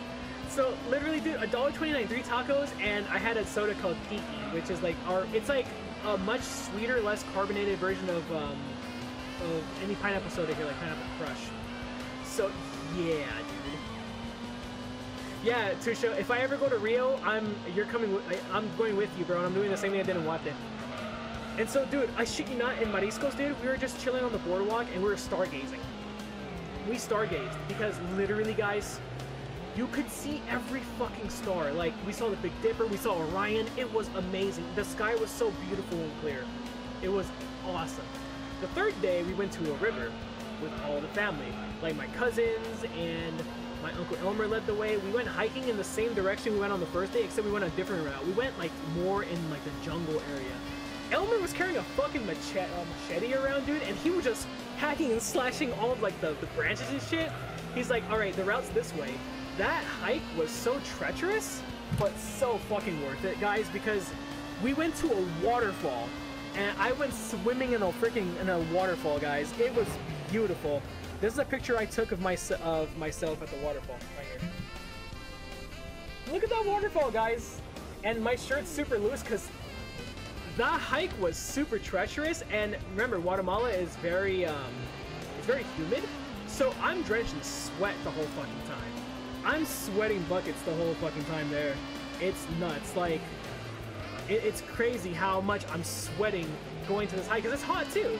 And because you have to hike uphill, downhill, not slide on clay, watch out for rocks and shit. And guys, I shit you not, I jumped straight into the water, and yeah, dude, like, I did the most Central American thing. I ate a freaking tamale. See ya, Celica. Have a good one, dude. Thanks for stopping by. I love you, brother. Stay safe. Drink responsibly. So, literally, under a waterfall, I ate a freaking tamale. What cracked me up was, like, we brought tamales in a bag, and they're like, hey, you guys want lunch? Literally, like, my cousin Uber was throwing fucking tamales across the freaking river at us. They're obviously wrapped, of course. And then one of my other cousins is literally just, like, with a 3-liter of fucking Pepsi. Yes, 3 liters. And, like, cups inside a freaking, like, bag. Yo, Rain TV, thanks for the follow, man. Literally with, like, cups inside a bag, throwing them across the fucking river, across the water, and the freaking soda bottle is just, like, floating, and then going to the next person and someone served themselves. It was pretty badass. My brother Edgar and Skeletor, thanks for the follow. Appreciate it too, man. So when we're going back, so we go back to the house. My brother Edgar comes with his girlfriend, and literally when we go back to Mariscos, because finally caught one of these, dude. Welcome, you're here. And Mad Max, thanks for following as well here on Twitch, man, because you're one of my OGs on YouTube. I remember, yeah, of course, I remember you. So anyway, so like literally, we go back to Mariscos because my brother Edgar wants to go drinking. He brings in a bottle from the States of Johnny Walker Black Label. So I got buzzed. I had like whiskey and Pepsi, and then I got a second shot of just straight whiskey, and I was like, and I drank one gallo, and I was like, yo, Edgar, how much ABV does this thing have? He's like, 40%. I'm like, no fucking wonder, bro. And so literally, like, you guys remember how I was on the drunk stream when I was literally just like, I love every single one of you? I was just like that as well. And so I actually made my cousin Uber cry because I literally went and I gave him a hug. I was like, in Spanish, I was like, cousin, I'm so glad I met you. I fucking love you with all my heart. And dude, he started to cry, guys. I was like, I thought about it when I got back. I was like, oh, I made him freaking cry, man. That was crazy. And yeah, we just chilled on the beach and just drank. And I had more tacos and mariscos. So on the 4th day, the family cows, that's what I called it. I got to see cows get branded for the first time, which was sad because, like, it's necessary, I get it, but at the same time, I'm like, poor cows. You can hear them screaming in agony. I'm like, I don't want them to scream, dude. I just feel so bad for them. Poor little cowies. I'm gonna pay every lap so that way the story can go on, because I have a lot to say, and I'm only on day 4. So literally, like, it's crazy because, like I said, Omar is the one who's like the country boy. We all suspect that my grandpa is not letting himself die from starvation or anything because Omar's keeping him alive. Like, Omar is pretty much like, he's pretty much his son, dude. Like, Omar is literally like, dude, he does all the shit in the house. He does all the stuff on the farm. Literally, I think like 2 laps, Jack. I want to say like 2 laps or so. So, anyways, literally, dude, like, it's time, you know, Omar brands like 2 new cows, and Omar's like, hey, cousin, do you want to come with me to take the cows to another plot of land? I'm like, okay. Literally, we go to almost to that waterfall river, except we go to a different direction. And so, literally, like, we're hiking there, dude, with Jared, and it's crazy because, Ender, have fun, dude. Catch the VOD on YouTube when it gets uploaded, and you'll hear the rest of the story. So, anyways, Tusho, exactly, bro, and it's like, why can't you guys eat vegetables? Please, for the love of God. So, literally, I'm just like, dude, this hike is just as treacherous because it's a lot of downhill slope, and it rained the night before. By the way, rainfall there is crazy because it rains hard, it's still hot, and lightning strikes are like, dude, they're like something out of a freaking action movie. It's fucking crazy how lightning strikes there, dude. Remember, I slept in a tent, guys, so literally all you see is like, choo, choo, choo, choo, choo, choo. I'm like, fuck, dude. I stayed up one night just looking at the lightning strikes. It was beautiful. I'm gonna pay every lap until at least I can tell the whole story. So, like, anyways, pretty much, like, it's crazy because the cows know where to go for the most part. Jared is the one who's behind the cows, making sure they're going the right direction. And Omar is the one who's like, Vacas, vamos, vamos! He's like whipping the freaking rope on the floor just to make sure they know where they're going. And they're all going, no, and they're just walking, dude. They're walking in a coordinated route that they know where to go to. Like 3-4 miles away from the house to a plot of land. And so when we come back, guys, you want to know how my mom is the greatest person on this planet? No offense to anyone else's mothers, but how my mom is the greatest mom to have ever lived. So, I told my mom that I went with Omar to take the cows, and Omar does it every 10 days. And that's where, you know, because they have, you know, a refrigerator now, they, you know, obviously they milk the cows, and I didn't have any milk, Japanese version, Max. When music's off, because I don't want to listen to the same song over and over again, and people who watch the VOD on YouTube will have every single song from the Americas and Japanese version mixed together. So anyways, literally, like, you know, they have a fridge now, obviously, because it's 2021, and they can afford it, and so they store the fresh milk from the cows there. But guys, I told my mom that I did that, and she said this: at 4:30 every morning, me and my sister, your Aunt Lily, will literally get up at 4:30 in the morning, go hiking to that plot of land that you took the cows to, which is 4 miles away, milk the cows every single morning. Got it, Rain Man. Enjoy the lurk. We will milk the cows every single morning, then go back home and... Oh, I didn't pay for tires? Okay, that's fine. We can make it a drive-through. Fuck it. Milk the cows every single morning, take the milk back home so that way we can have breakfast, and then gather our books to go to school. Guys, my mom's a fucking G. Every single morning doing something as backbreaking as that? Holy fuck, man. What else did I do on the 4th day? Oh yes, I went to a Mayan museum. I went to an outdoor Mayan art museum in Kiriwa, which had a bunch of like Mayan like statues that were made like in the 800s, 700s and shit. And there was an old stadium there. I asked Uber, hey, was this like, not to be funny, but was this a soccer or football stadium at any point? He's like, good question. No, this was a ceremonial stadium for the Mayans. I'm like, really? He's like, yeah, for sacrifices to the gods. I'm like, okay. That was pretty badass though, to see all like the old art. And so on the 5th day, this is the story that everybody that I've told has been wanting to hear about. I was supposed to go see the pyramids, but we got lost on the way to Tikal, which is where the pyramids were. So, story time. My cousin Kenya is with us, along with my brother Sergio and myself, my brother Edgar and his girlfriend. We are on the way to Tikal, and we see traffic. There's only one highway to Tikal. And literally, we're just like, it was at the time where we went to this one gas station, so that way Kenya can use her laptop and use the Wi-Fi at the gas station to do an exam for school, because she's doing summer courses for her university. And so literally, like, we're like, okay, something's not right. The traffic's not moving since we stopped here for the exam. Why is that truck still there? Why is that truck still there? Why is that weird Toyota Auris still there? Why is that Kia Bongo still there? So we asked the gas station employee, like, hey, is there an accident? And he's like, no. One village contaminated the water of a bunch of other villages, and therefore, all of those villages that had their water contaminated blocked the main roads of all of their respective villages. And they're refusing to let people through unless the government comes to fix the problem. I'm like, okay, that's not good. And so my brother Edgar's like, what the fuck, man? I spent good money on these hotels. Like, bitch, you spent 60 US on these hotels.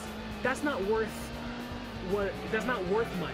Like, that's $60 is a lot, sure, but like, dude, that's not worth anything stupid. And so all of us were pretty much like, let's go home. But he's the only one who's like, no, let's go to Tikal still. So Kenya's like, if you insist, let's go this other direction. Let's go to this place called El Estor. So we go through El Estor, so we have to go literally an hour and a half around to go to El Estor. Because remember, the highway system is built on, so guess what? There's another roadblock there. And of course, the protesters have machetes, and some of them have guns, like pistols on their hips and shit. And I'm like, oh boy. Guys, this isn't some like clickbait shit.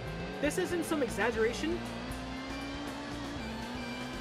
I've stared death in the face before because of like, one, because of, you know, not, the first time wasn't really like, I got robbed at gunpoint when I was a teenager in high school from my iPod Nano, which that wasn't really like, you know, I could have died. It was more just, it could have, but it was mainly just like, give the dude your fucking iPod, dude, just go away. Second time, I was racially profiled with ambush team by the police in LA, and the cops pulled guns out on us, and they were threatening us. I'm not getting into that story, because that's a story for another day, and I don't feel like talking about it, because I don't want to relive that shit. And so the third time with this, it didn't hit me till after I got home from our little adventure to Tikal, attempted adventure, when everybody was hugging us saying, glad you're okay, that we probably could have died. So, essentially, we pull up to the fucking roadblock, and my brother Edgar's like, I'm gonna talk to them. I'm like, dude, no. Well, on my head, I'm like, no, dude. And we're just like, Kenya's like, I'm gonna go with you. And so she's like, I have an idea. And so Edgar's like, no, I can handle this myself. And I told Edgar, I'm like, hell no. Kenya, you go with Edgar because we need 2 people for this. The reality is that we needed a girl and a dude to be there because my brother has the interpersonal communication skills of one of those genies from the arcade that tells your fortune and speaks like this, only for a quarter.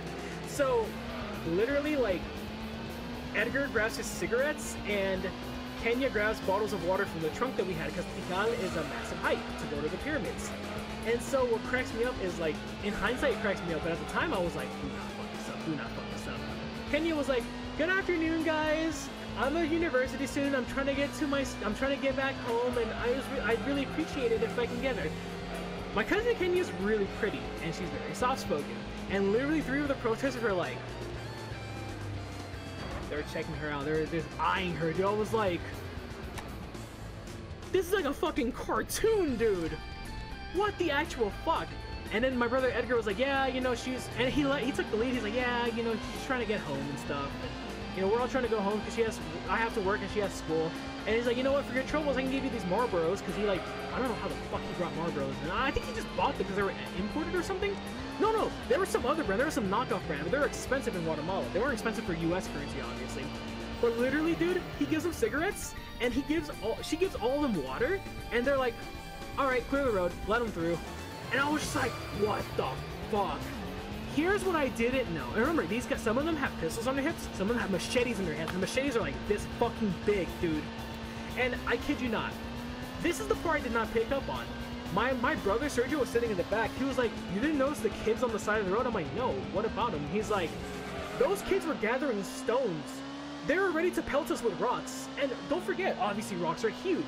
They're gonna break through the fucking window if they throw rocks at us, and they're gonna hit us in the head, and we're gonna end up, you know, with something bad.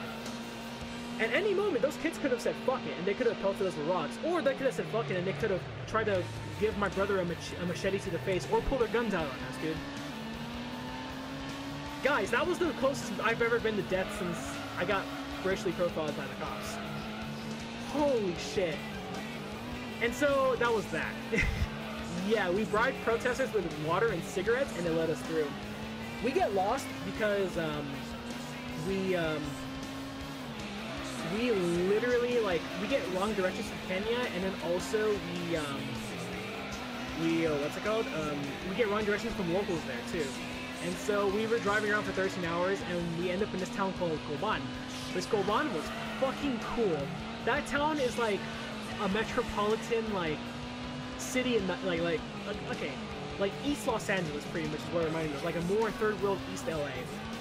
That town is fucking cool, and the vegetation there is pretty cool too, because it's more foresty. So it's not super hot. There's like a breeze there, and it's warm, so it's like perfect weather. It's like Southern California weather, almost. It was amazing, dude.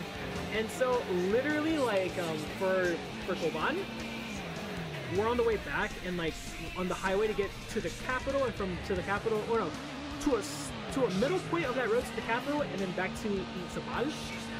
That route was beautiful. Lots of trees. It reminded me of like Pacific Coast Highway, kind of, but more foresty and more jungle-like. Or like Topanga Canyon in LA meets Angeles Crest Highway, which is the LA Canyon mod in the set of course, for those who don't know.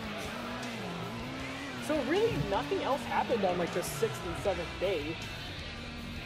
Like, oh, actually, yeah, that was day number 6. Actually, go way back to Koban. Like, lightning strikes on the road too. That was pretty sick.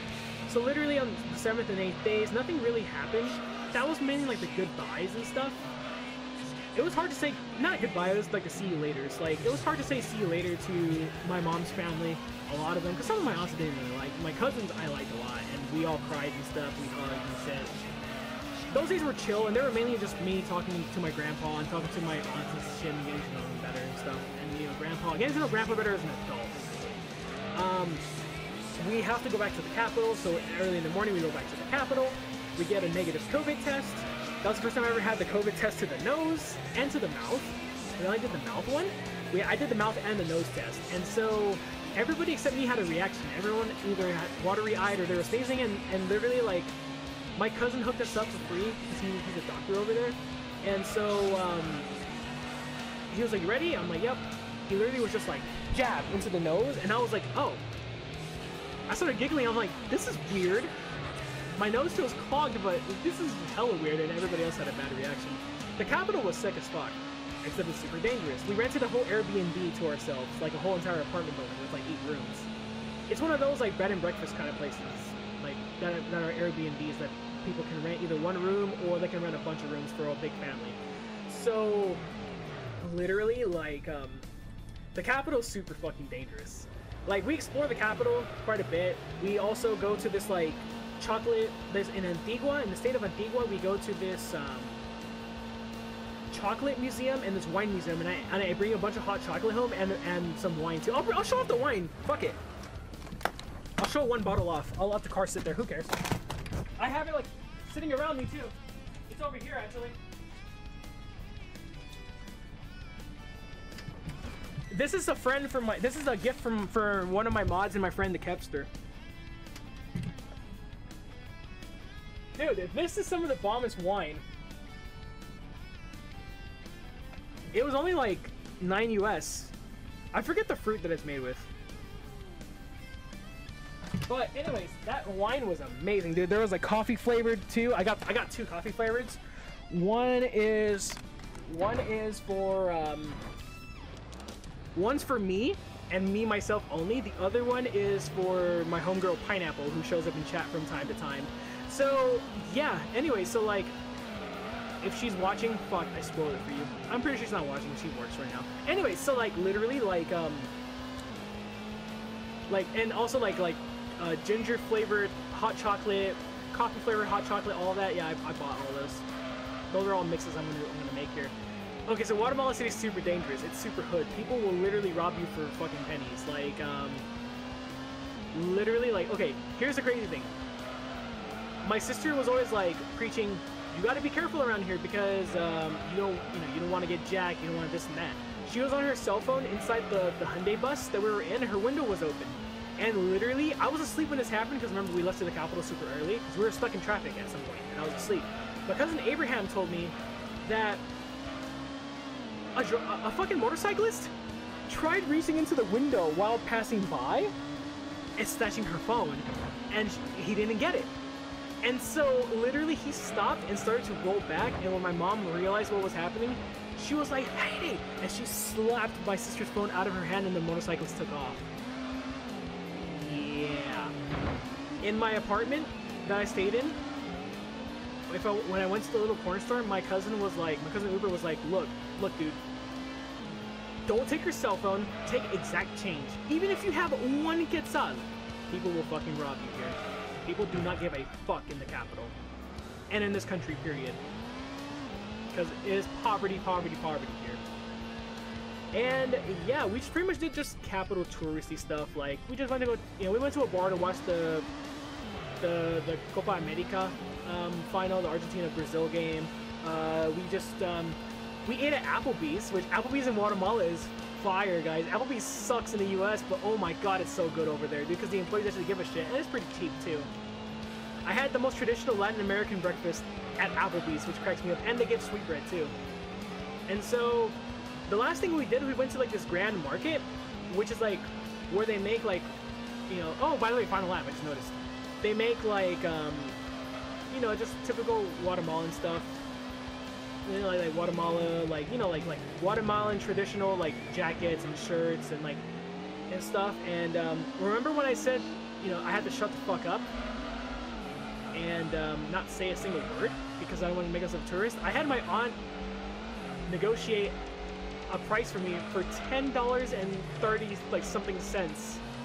Like let's just say $10.50 for a freaking sweater, dude. And the sweater is like, it has like the traditional like patterning on it. Oh my god, it's so beautiful, guys. I'll show you guys right now after I'm done recording.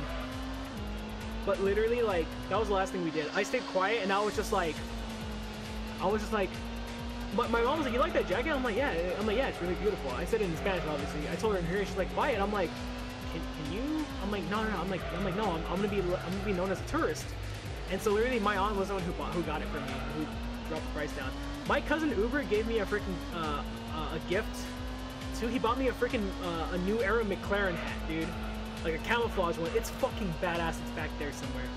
I'll show that off too once we're in the garage. But anyways, that is the end of the Grand Valley 300. That was pretty damn cool. Hour and 42 minutes. Could have been like an hour and 35 if we didn't pit all the time, but yeah. So for those who just tuned in late, in this version of the game, if you turn off the music, it turns off the in-race music and not the menu music, which is cool for me for editing's sake. Hooray. So 30 million yen or 300,000 credits. Let me save the replay. And yeah, I guess I'll have to tell you about the story of my Aunt Alba in the next race. Oh, fuck me, dude.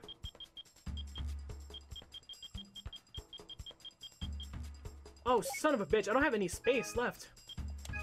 There we go. Alright, so I had to get a thumbnail without saving the replay. I did that real quick. So anyways, literally, yeah. Yeah, so Skeletor, I'm gonna go ahead and edit in music because for the YouTube VOD, because imagine listening to the same song for an hour and 40 minutes. No thanks. So the car that we get is the Castrol Supra GT, the Black Edition. I think, okay, we got the green one. I'm not sure if we got the green one last time or the blue one when we originally played this game, but yeah, I'm gonna have to tell the story about my aunt and her motorsport life. I kind of spoiled it there because her husband is actually a big figure in motorsports in Guatemala, and I have some stories to tell. Not a lot of stories, but just some general stories. But anyways, yeah, like it won't be much. It'll be like 10 or 15 minutes at most, I think. But anyways, the all-night endurances are next.